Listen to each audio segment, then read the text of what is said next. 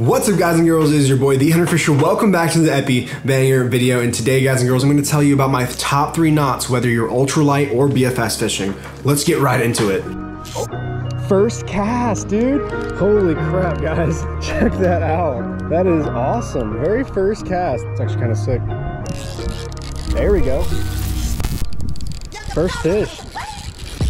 Alright, guys and girls, as you heard from the intro, I'm going to be telling you all about what my absolute favorite knots are for ultralight and BFS fishing. Now, these don't really pertain to just ultralight and BFS fishing. The reason why I'm saying that is because these knots are a general purpose knots. I use these knots no matter whether I'm using 60-pound monofilament or 6-pound monofilament. So I guarantee you these knots will be useful for you to know in absolutely any situation. Now, these knots are primarily meant to, I actually have reasons why I use each of these individual knots. I have these preferences when I use these knots. I'm going to be telling you all about that in today's video. And if you have any questions down below, make sure you guys leave a comment. And as usual, if you want to see any more informative videos like this, please let me know by liking this video and subscribing with the bell notifications turned on so you know the next time that I drop something that you might want to know. And without further ado, let me introduce you guys to the 3 knots that I'm actually really talking about. Number 1, we have the improved Uni Knot. I believe this improved Uni Knot, correct me if I'm wrong, but a lot of people I think also refer to this as the fisherman's knot. I wouldn't really call this a fisherman's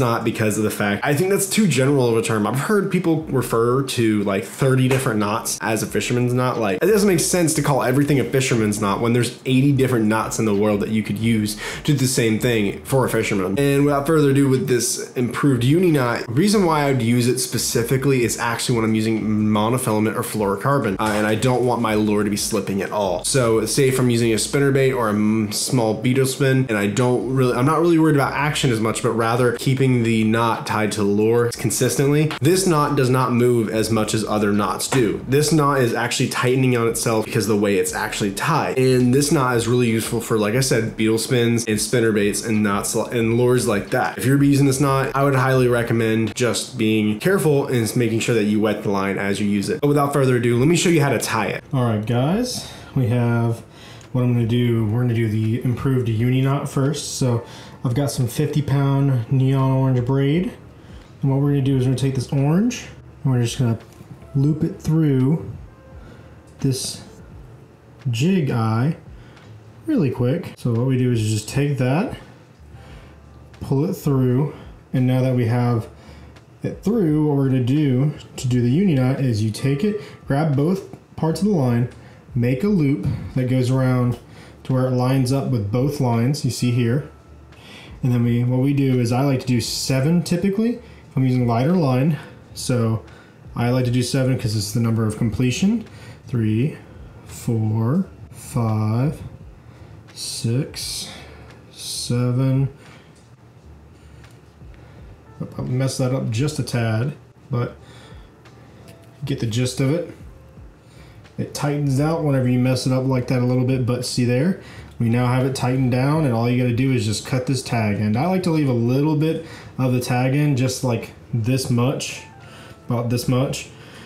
I don't know why, it's just out of habit to leave a little tag in, so we're gonna do that.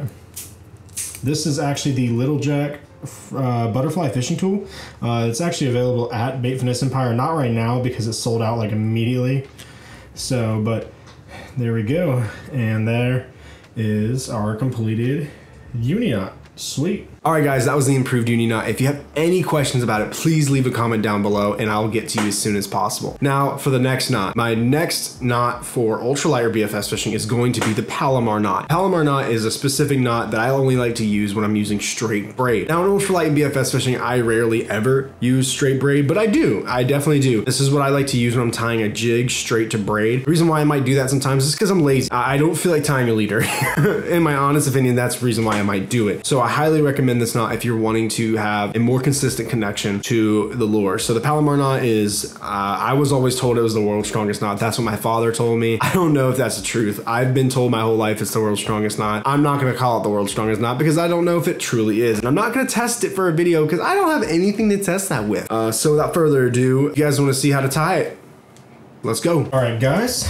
let's get ready to do the Palomar knot. Now this is a knot I would actually use with this braid, so I'm gonna show you guys how to do the Palomar knot. I used to do Palomar knot, I used to start 2 different ways. I'd either fold my line in half, or what I do now, because sometimes it's not as hard to do, is first I take it through the jig eye, and then I hold my line down. See how I'm holding it down? And I go back through the way I came, but you have to make sure you're going in the same end. You can't like just make an overhand through the jig eye. So now we've had our line double over, and now we have the tag end towards the main line. And all you do is you grab this loop right here first, which by the way guys, if you want to have more area to work with, just grab this tag end, put your finger in this loop, and now you can actually give yourself more tag end to work with, just like I'm doing here. So now let's make sure we grab both tag end and the main line, take the loop, and just do a simple overhand. So what you do is you just go over your main and tag end and go through that loop you just created. And all you do is just tighten it down all the way. And what you do is you take the loop that you just created, grab your lure or anything that you're using, and just pull it through that loop. And bada bing, bada boom. You just tighten it down. If you're using braid, I usually recommend moistening the knot, and boom, we now have a completed Palomar knot. On to the next one. All right, guys, that was how you tie the Palomar knot. If you guys have any certain questions about the Palomar knot, please leave a comment section down below. And just a quick little reminder for the video. If you guys haven't already, please leave a subscribe because it really helps me out to make more videos like this. And if you guys enjoy content like this, I'll keep making content like this. And if you guys enjoy seeing tutorial and informative content, I love to know. So without further ado, let's talk about knot number 3. This knot I like to call the weedless loop knot. I don't know where I actually learned this knot, but I learned it, I want to say a couple of years ago now, when I was really starting to get into this saltwater world. So I live in Florida. There's a lot of grass, even in our saltwater. I heard about the loop knot and how that is essentially the best knot you can tie on any lure in general. The reason why is because it actually helps with the action. So the way that it works specifically is this actually has a loop knot tied on, and essentially I'm just using the line to make this jump around. Because of the fact this knot is so free swinging, you get more bites because you have more action in the lure. And that might be important for you in a pressured fishery. So I'm gonna use this knot mainly with nylon or fluorocarbon based lines, or monofilament, my bad, whenever I'm trying to get more action out of my swim baits, jigs, or anything. It also is very helpful when you're float fishing, because it essentially, the reason why it's helpful when you're float fishing is instead of it hanging like this to your knot, now it's gonna be hanging and sitting in horizontally in the water column. That's important whenever you're fishing under a float. So if you guys wanna learn how to use that knot and how to tie that knot, let's go. All right, guys, so here's how you do what I like to call a weedless loop knot. So start the weedless loop knot, take your line, don't worry about your lure right now, take your line and make it go over itself and create what's called an overhand knot. Most of the time I'll be doing with this mono or fluorocarbon, but I'm doing with braid right now so you guys can see really well. But here you go, just make that quick overhand knot, and then you take your jig and you put it through the tag end. And what you got to do, so if you guys can see, this loop is actually has one way where it's on one side of the circle and one way where it's underneath. You got to make sure that whenever you go back through that loop with this line, you've got to go where it's coming down, where the same direction it came out, you got to go back in whenever you try to do this part. So now we go up, which by the way guys, I believe I'm gonna be editing in steps on the screen so you guys can actually just watch too. And what you do is you pull it tight. A lot of people like to take it down to the jig eye, but because I'm using braid, that's gonna be a little bit more dangerous. So what we're gonna do is actually just hold on to it right there, hold on to the loop, and do as many rotations as you feel comfortable with. My go-to is 6 or 7 with Ultralight. So I think we just did 6 or 7 there. And another time, we have to make sure we pay attention to which side of the loop we do it in. Same direction it's coming out, we want to exactly go back that same way. That's what makes the weedless part. So wherever it's opening, essentially you want to go in the same way. So here, we're gonna go through that loop. Just gotta make sure you go through that kind of that triangle you created and just pull it tight. And boom, you have your loop knot. It's not tightened all the way because it's braid. There we go. But if you want to be able to gauge how much loop you want, you can actually pull more this way or pull more this way, and you'll be able to gauge how big your loop is going to be.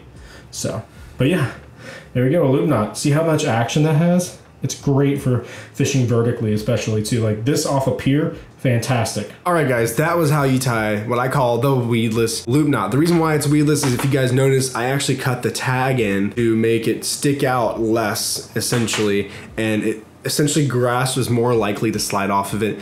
It's not super weedless. It's not 100% weedless because nothing really is. It's a lure going through grass. But the point is the fact that it's meant to be less snaggy going through grass, and that is essentially the reason why I call it the weedless loop knot. I really don't know why I learned it. If you guys want my honest opinion and giving credit to these people, I have no freaking clue. I have absolutely no clue where I learned these knots. So without further ado, if you guys enjoyed this tutorial video, if you guys want to see more content like this, please drop a like on this video and let me know what your favorite knot was out of this video. And if you guys want to have any more tutorials come your way, let me know what you think I should do down in the comments. If you guys want to check out any of the gear that I use in today's video, as always, in the description below. And if you guys have any questions, please let me know. If you guys haven't already, follow me on Instagram at the.hunterfisher if you haven't already. And without further ado, I want to say thank you guys for watching. And as always, guys, remember, fish fear me.